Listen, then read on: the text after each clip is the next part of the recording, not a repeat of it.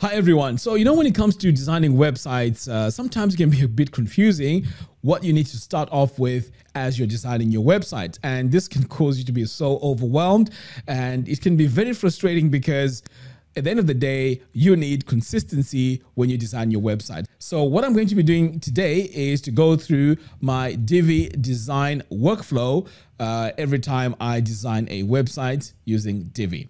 Okay, so the first thing I do is to first set up my color palette.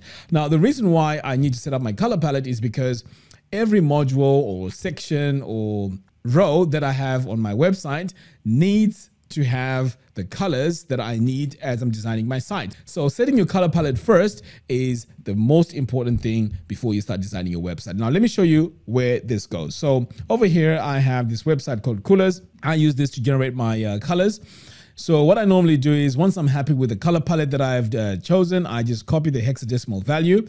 And then over here on my site, I'll go all the way down here to Divi and then click on theme options. So on theme options here, we have a default color palette that comes with Divi. So ideally what you want to do is to replace this default color palette with your colors. So in this case, you can just come over here and paste the colors one by one, go back to your color palette, choose the next color, go back, paste your second color.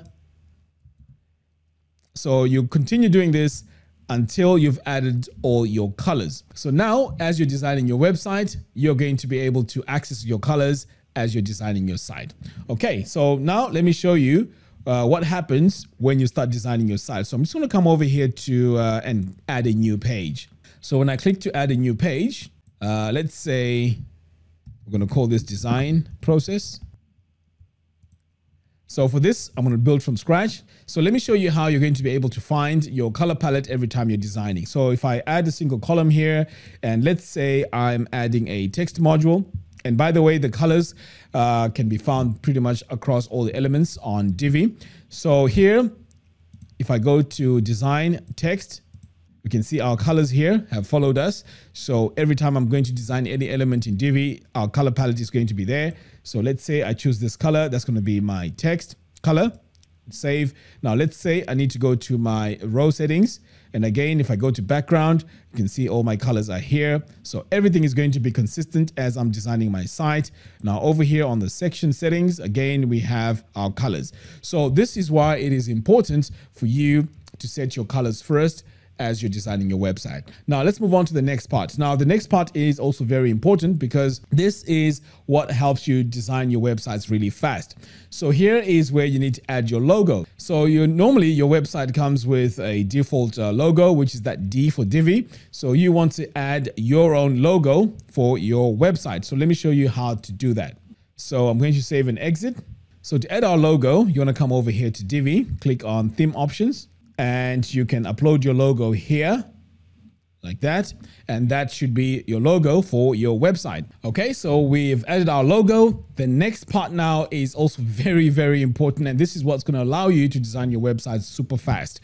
So this is by the use of templates. So to access your templates, what you need to do is to, in fact, let's just close out of here and go to our theme builder. So over here on our diagram, you can see that we've added our color palettes. We've added our logo. Now we're going to be talking about our templates.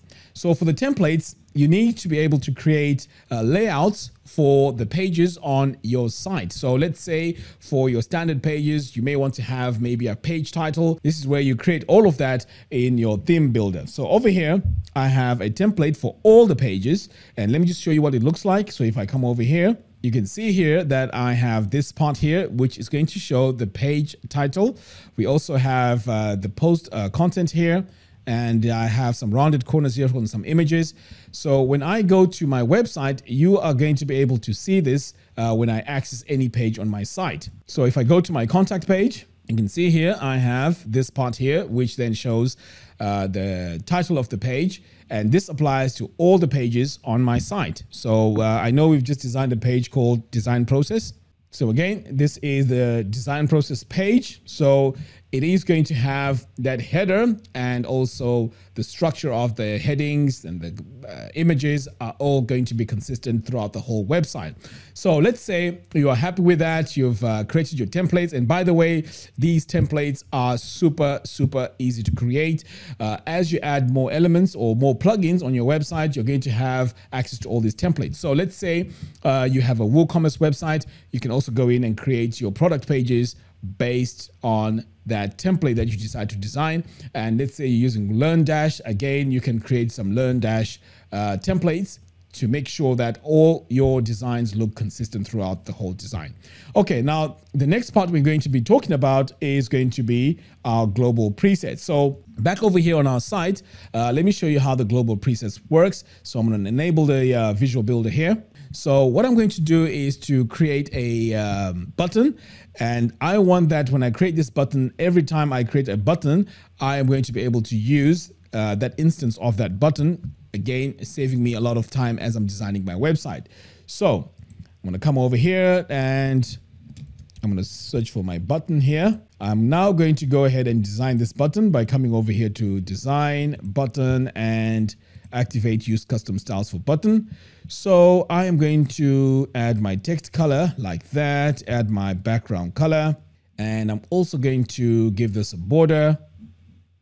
And let's see what else we can do here. Let's make it all caps, and we're going to change this to bold or semi-bold. We're also going to give this some letter spacing. There we go. And for the icon, I'm going to add this as my icon. Great. So let's say this is the button that I need to have mainly on my website. So what I can do here is I can create a global preset, which means every time I create new buttons, this button here will be available for me. So let me show you how you do that. So you come over here to the top where you have preset. So right now we're on default. So if you click on this drop down, you can create a new preset from current style. So I'm going to select this. So I'm going to say main button. Okay. And then I'm going to say yes. So now I have my main button here as a preset. I'm going to save that, save this one more time. So let's say as I'm designing my website, I create new pages, and whatever page it is on my website, I decide to have a button. Here's what you need to do. So I'm going to click on this plus button here, search for my button module, select it. And now you can see here, we have this style.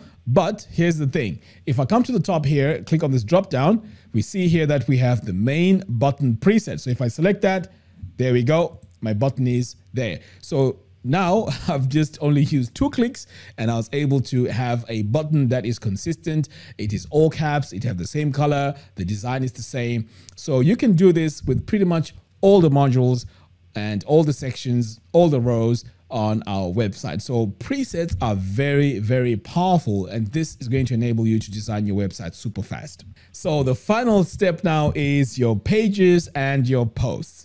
So this is where now you can combine everything that we've put together, and this is your colors, your templates, your global presets. All of that now is going to come together to create all your pages. So all your pages are going to have different types of layouts, but you're going to have consistent headings, paragraph text. You're also going to have buttons that are all consistent throughout because we're going to be using global presets. I know I'm using buttons here as the main example, but this also applies to all the modules on your website. All right, guys, let me know how you guys design using Divi, and share that in the video description below. It'd be quite interesting to see how you do it. This is my way, but of course there are many ways to design websites. I may learn a thing or two from you guys too. All right, guys, that's all I have for you in today's video. Thank you very much for watching. See you in the next one. Take care.